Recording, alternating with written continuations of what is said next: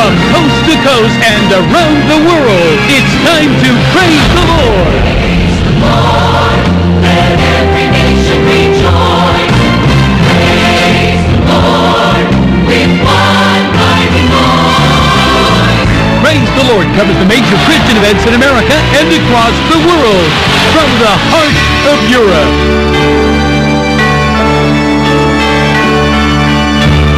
to the tip of Africa. Praise the Lord, praise the Lord.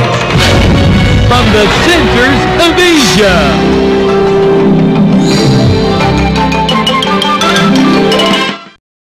to Central and South America. You're part of the world's largest prayer and praise gathering. Join us on Praise the Lord from Bloomington, Indianapolis, as we bring you anointed pastors, evangelists, teachers, authors, and other special guests with testimonies and teaching to encourage and inspire, and music to glorify God as we lift up Jesus Christ as Lord. Praise the Lord, with one mighty voice. Praise the Lord, praise the Lord,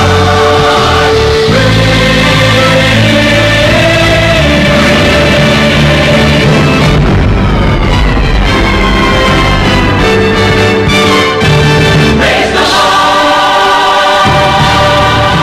God is doing something, y'all. He's doing something in the earth. This is a good time to be alive in the kingdom of God. Yes, it is. I know it is, because we have got a brother with us today. We've got a pastor from Gary, Indiana, who is doing a phenomenal job in a place where God is working mightily, and I gotta let him share his story. Yes. But right now, I want us to receive Pastor Sieon Roberts Sr. of the New Hope Missionary Baptist Church of Gary, Indiana. God bless you, man of God. Good to have you today.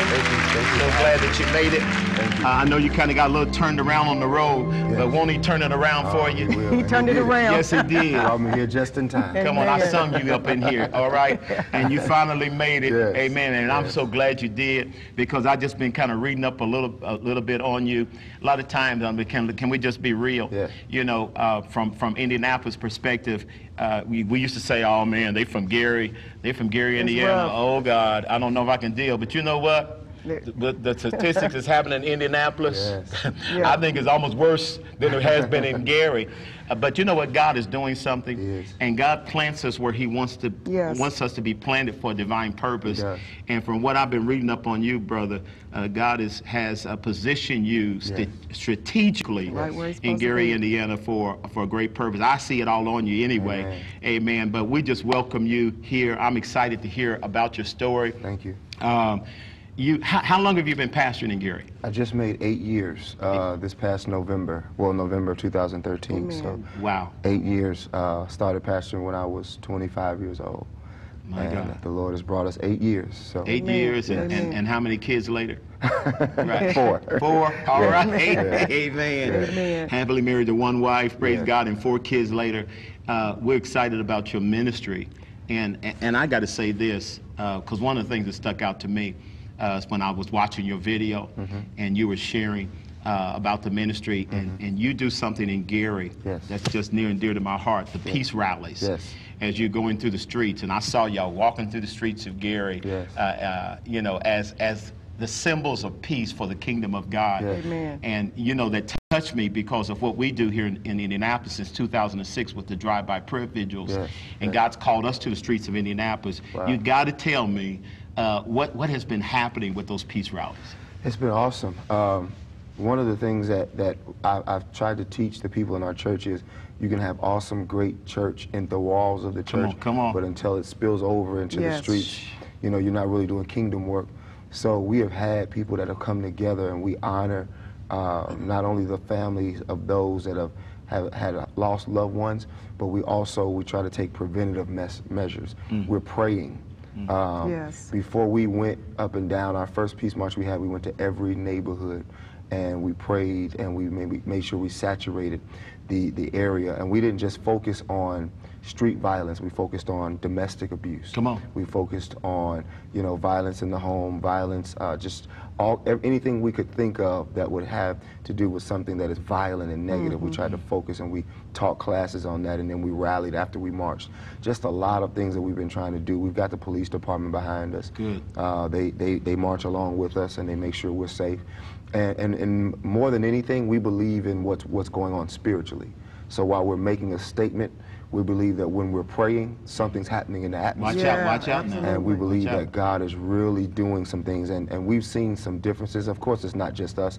There are other people in the city that are doing their part, but that's very serious to us. Praise Very God. serious. So you're seeing a change begin to yes. take place in the city. Yes, yes. That's yes. good. You're a man after my own heart. You know, to the church beyond the walls. Yes. Yes, yes. Isn't that what Jesus called us to? Absolutely. You know, we just come into the walls for the pep session, Yes. and you get built Get up, to be equipped. Go out and do the instructed, work. so Yeah. we can go out and do the work. There you go. Because that's where Jesus did most of the work, right? Absolutely. Every now and then we see he's been in the synagogue and he's Yeah. reading the scripture, he's here, but most of the time, Yes. Jesus is hanging in the streets. Absolutely. Absolutely. Amen. With those that are undesirable. Watch Yeah, out. yeah, come on. Okay, you get ready. Two preachers together, Lord you have get ready, mercy. you get ready to tap into something. I'm going to have to leave it alone because I can go there. Yes. That's good. You've written some books. Yes.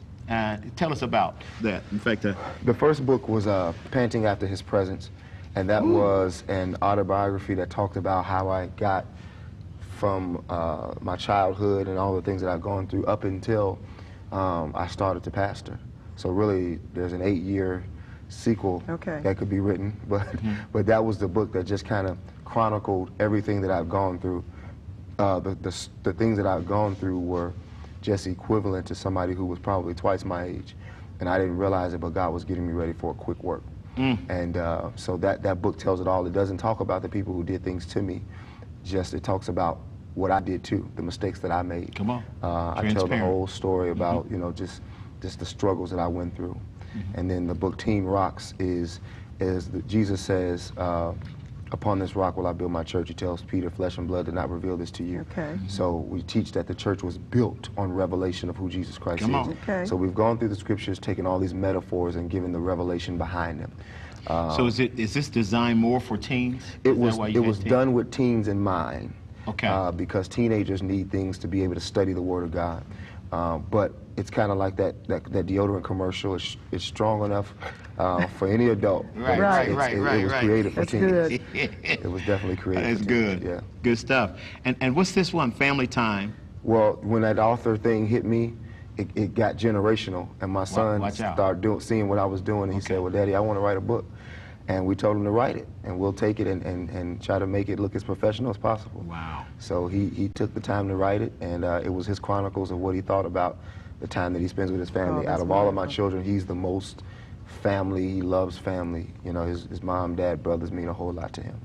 So And how old is he? he's 9. Was it 9 years old when He was 7 when he wrote he that. put this together? Yes. Oh, that's awesome. This is going to go down. I love he that. will never ever Yes. forget Yes. what you did Yes. to allow him to put his first book out at 7 years old. Yes. Wow. At 7 years old. When he turns Incredible. 17 and 70, he gonna remember Daddy. Yes. You know, Daddy and Mama helped me put Cute. this together. What a Yes. blessing That it is is. powerful. You know, and I already see you're a family man. Man, you believe in the family. Yeah, I and, do.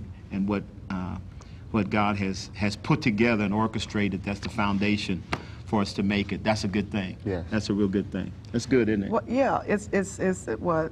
First of all, children is my passion, so Yes. that's already touched me. And but there's I think there's something you're passionate about, and a topic that I want you to give us a little more information on. Brokenness. Everybody must be broken. Yes. And tell us about that. Well, you know, I believe that Jesus puts certain people in the earth for certain reasons.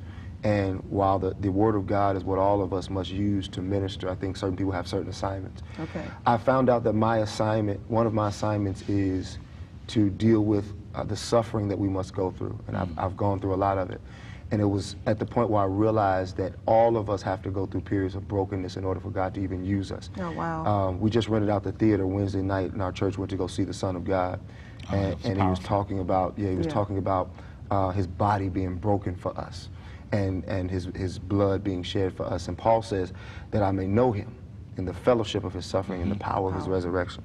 And so the fact that everybody has to go through those seasons of brokenness is very near and dear to me, because it is in those seasons that God uses to elevate us, those seasons of suffering that he pulls the best out of us, where he allows us to go through things in our flesh that we may not understand, but it ends up producing something that is spiritual, that ends up blessing the world. There's a lot of revelation that God has given me on those topics. Oh, wow. That's such a key topic, because I think we were having a discussion recently about, we were talking about discipleship and not, and giving people the truth that because they accept Jesus as Lord and they are filled with the Holy Spirit, that their lives are always going to just be this wonderful, this expression of everything's wonderful, everything's great, and when suffering comes and when brokenness comes, it's like, oh, wait a minute, they didn't tell me I was going to have this situation or this was going to go. So I think it's such a balance there for you to help people understand you're going to be broken. There's going to be moments of suffering. What does that mean to you personally? For me, I had to understand because as a young boy, God had to reveal to me and people had to teach me that I was highly anointed. But God had to show me that it's the suffering that's causing this anointing to be on your life. And it's kept me forever grateful and humble, because I realized that the anointing came with pain. And so even when you're talking about the olives that the anointing comes from, when you study that olive, that thing, not only do they crush it, but they call that portion in there, they call it flesh. It's called flesh, the actual olive itself. So when that flesh is crushed and that oil oozes out of that olive, it denotes exactly what Jesus wants to do in our lives. In fact, he said, you talk about that discipleship, he said, if any man's going to come after me, he must first deny himself. He must take up his cross, and he must follow me. And so the anointing does not come without a cost. I tell people all the time, salvation is free, but the anointing costs. If you want to be anointed, you're going to have to go through something. And my life is, my picture should be next to what it means to suffer for that. And I just, I want people to understand that when God's breaking you, sometimes it feels like he's your enemy. But he told Jeremiah, he says, I know the thoughts that I think towards you. Thoughts of peace and not evil, to bring you to an expected end. He's just telling us, as we're going through and as he's allowing us to go through, he's just letting us know, listen, I got an end that I'm taking you to. I'm Alpha and I'm Omega. I'm the beginning and the end. And I say to people all the time that because he's Alpha and Omega, he doesn't work like us. We have to do everything from beginning to end. Well, he goes to the end first. Watch out. He works out the end, and then he comes back and he walks us through to the end. So we've already been finished before we begin. Already been finished. You better watch out, Pastor. now look, most of the time when you say words like this, and even to the secular world, Christians, we got the Christianese, and they say, oh yeah, I know about brokenness, and as soon as you say it, man, they can go on their knees and just start crying, weeping. But the world, you say you got to be broken, that's the negative connotation to that. So they're like, okay, I am already broken, and so you want to break me again? So help us understand, because in their mind it's thinking, okay, if I'm broken, do I ever get fixed, or is that the way he always wants to just see me in that condition?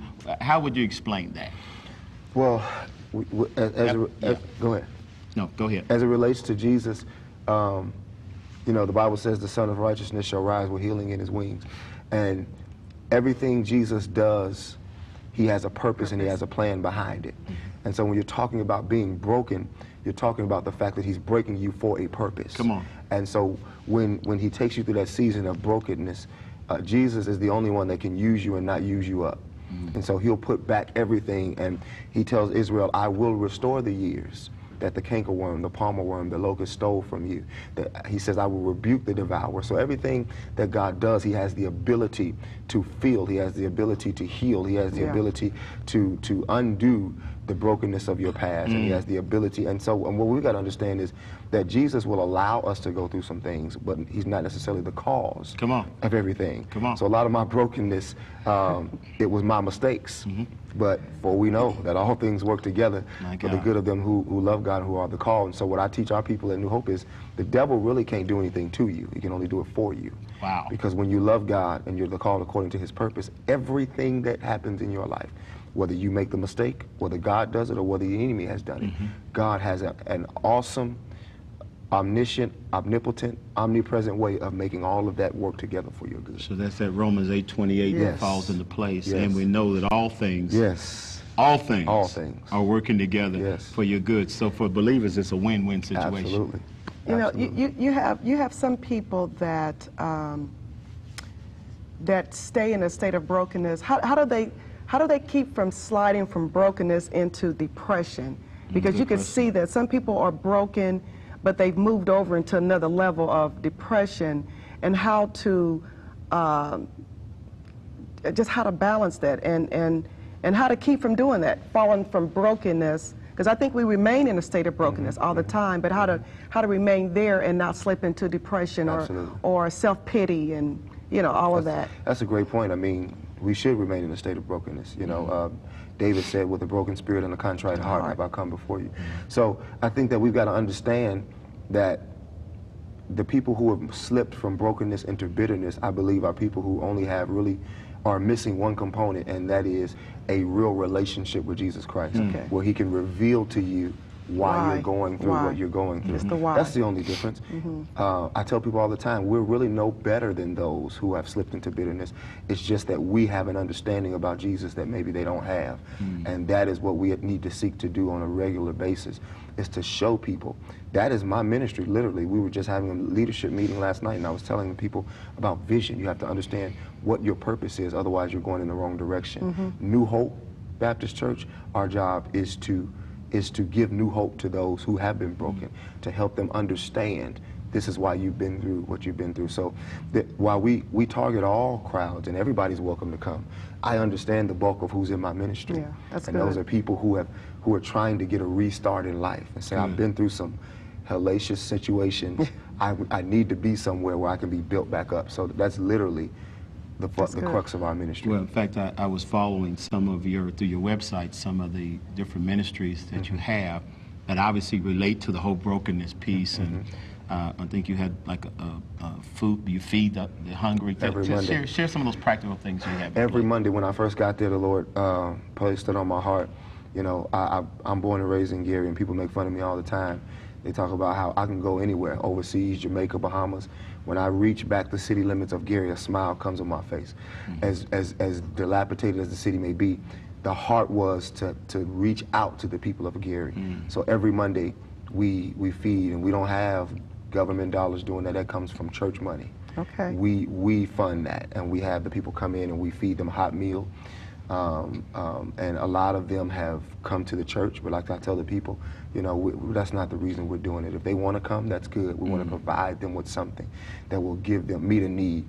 Every Christmas, there is a huge dinner on Christmas Eve, and we give away coats, hats, scarves, gloves. I mean, just things of that nature that we try to do in the community to try to make sure that we're reaching out. I'm very, very strong about not just having church on Sundays and Wednesdays. Come on. We cannot do that. That's not pleasing to God. Yes, sir. The Great Commission is go. He tells us to go more emphatically than he tells them to come. Go. Come on. Yes. You know, I love it. I've been doing a series in our midweek study on making disciples. Yes. And just really trying to impress upon our people, you know, it's beyond these walls. It is. The Great Commission, one of the final words Jesus left us with is what you just said, go and make disciples. Make disciples. Yeah, but you can't stay and think you're going to do the same thing. No. And when we get outside these walls and understand I'm not waiting to Sunday morning till the preacher tells me something good, make me feel good so I can go back and endure my next week. That's not discipleship. That's not making disciples. And what I'm hearing that's happening at New Hope in your ministry is that's what you're doing. You're reproducing disciples, which is the mandate that God has called us to. Absolutely. That's a good thing. Absolutely. That's a good thing, and I'm excited about that. You excited about that too? Absolutely. That's the message. I believe that's the message. Yes. That's it. God has a plan, and I believe that He's strategically raising up Yes. just new gatekeepers Yes. in this season. Yes. I think I'm kind of tottering, you know, in the newness, getting ready to phase over into the other. But I haven't given up on that other side yet. But I'm just watching God as He raises up these new gatekeepers that has an expression of the very heart of God and what God's calling for. Everybody ain't going to the dogs. There you go. You know what I mean? You would think, you know, this is the last day, nobody's trying to do it. No, there's some folks that still have their heart and mind focused on God and the things of God, and they're determined that this is going to happen. Yeah. And I believe that in these last days, it's going to be that great movement, that great revival, that great awakening that's stirred up. And I'm feeling something. Oh my God, something just happened. There's a remnant. Yes. There's a remnant my goodness, that I was God is thinking the same raising up. word. And it's not a label of a denomination or anything else. It's just men and women of God that He's called and said, you're the one that I'm going to use. Yes. They may not understand you, but I'm going to use you. Absolutely. And if you keep listening to me, I'm about to show up and show out. I'm gonna do You're something. speaking directly to me, because when I got to New Hope, well, I've been a lifelong member there. My grandfather pastored there for 35 years. There was an interim pastor. He died when I was 14. There was an interim pastor there for 10 years. When I became the pastor of the church, it was traditional Baptist. And nothing wrong with that, but the Holy Ghost wasn't strong there like it needed to be. Come on. And so God used me to really introduce them to what the Holy Spirit was all about, and let them know, you know, a lot of times Baptist churches, we stop at the cross. He died and He got up. Well, 50 days later, something happened. Watch out. You know, and the Holy Ghost, the Holy Spirit has to be ever present. And that's what's been happening. He's moving. Oh, that's the Holy Spirit is awesome. moving beyond denominational walls. Yes. And He said to Elijah the same thing you just said. When Elijah was feeling sorry for himself, like I was feeling sorry for myself in that work, he said, I still have 7,500 that have not kissed Baal. Come on. You're not by yourself, Elijah. Come Say, on. get up, go anoint Get up. Jehu, go anoint Haziel, go anoint Elijah. Come on. You got some Get help up. in this thing. Yeah. Woo. And God has sent me some help. I thank That's God good. from my That's pastor good. and my bishop and everybody who's been a blessing to Glory. me. Amen. Now, brother, we can That's hang, okay? Because I'm feeling you about Yes, sir. now, all right? Yes, sir. Yes, sir. God is doing something, y'all. I hope y'all listening to this. I hope y'all getting this. Don't get locked in Yes. to So church what- as usual. yeah. That's the message. Yes. Don't get locked into churches. You're going to miss it. There's going to be a big wind come through, and you're going to wonder what in the world happened. Yes. But you better catch a hold of what Yeah, God is yeah, doing right yeah. now. Yes. Come on, he ain't not labeling doing- stuff yeah. and categorizing stuff right now. He's just looking In for fact, you know, I think intentionally, he's doing- placing people Yes. in places to almost to confound the wise. Absolutely. Because they think they got this all set. This is the you way go. it's going to look. And he said, you know what? I'm going to put some over here. I'm going to put some folks in the Catholic Church. I'm going to put some over here. And guess what? And we're not going to be able to figure it out you because go. He's God. He's God. And I'm so glad He's God. All by And himself. we're us. Okay? himself. And He's sovereign. And He'll do whatever He want to do. That's right. Man, I That's could right. go on and on with you because I'm feeling you right now. Yes. And I'm thanking God for the work that you're doing in Gary, Gary. Indiana. Yes. And God, I feel this. Father, I pray for Thank new you, hope. Jesus. Yes, Yes, Father. Lord. Thank you, Jesus. Hallelujah. Jesus. Glory to God. And Lord, I pray for Pastor Sieon, God, and what you're doing. Lord, I sense a great revival Father. in the city of Gary, Indiana, Hallelujah, that's Jesus. about to break out God, and spread, my God, to the uttermost parts. Thank you, God. So, Lord, I pray that you would use him. Thank you, God. Continue to use him Pour into Father. him, Holy Spirit. like only you know how to do. Oh, God, we thank you. Oh, God, and just magnify your name, God. Glory to Lord, I God. thank you that you're raising up a man, God, that is only listening to you, God, and your direction of what you're speaking. Hallelujah. Yes, Father. And because of his obedience, God, Yes, God. the waves of revival are going to flow, and we thank you for it Thank you now. for that wind. We thank you for those that you're bringing alongside him. Yes. Oh, Thank you God, for the wind. workers, oh, God, the servants, oh, God, Lord, that you're bringing Hallelujah. alongside him to use him for your glory. We Yes, give you God. praise for it now. Thank you, And Lord, as I Jesus. pray for Thank you, Jesus. Pastor Simon, I pray, God, for every other minister, every other man and woman of God that you're Yes, raising up in God. these last Yes. days, that they know that I am called for such a time as Yes, this. God. And Yes. I've got to be obedient to carry out what God has Thank you, called me. It's Jesus. a mandate that is on my life. Oh, God, and I think there's an explosion that's about Yes. to happen in the Hallelujah. earth. God, and you have already selected and you've already Hallelujah, chosen Jesus. and preordained those, oh God, that will be a part of it. Thank this you, great God. wave that is about to happen. Thank and we you. give you Yes, praise Jesus. for it. Thank you for this man of Hallelujah. God. Thank you, Lord. Jesus. Thank you for the Spirit of God in him. Thank you for the work of the Thank you for ministry his journey, that you oh placed God. in him, Yes, God. Lord. Oh God, we give you praise. We give you praise for it. Thank in you, Lord. Jesus' mighty In Jesus' name. name. Amen and amen. God is My Hallelujah. brother, our time is up. Yes. And you messed me up, okay? I just want you to know you've just messed me up in here, because it's always good to know the ones that God has pre-selected Yes. for such a time as this. And we Yes. pray God's blessing. Hallelujah. Did you enjoy him? Wasn't he a blessing? Oh, a Hallelujah. tremendous blessing. Just a tremendous blessing I to know him. this is the start of something really great. Amen. Amen. Amen. Amen. You can call it prayer line 317-535-5800. They're still waiting, amen, to get your call so they can be in prayer with you. God bless you, my God pastor. bless you. Thank you. Amen. Amen. Thank you.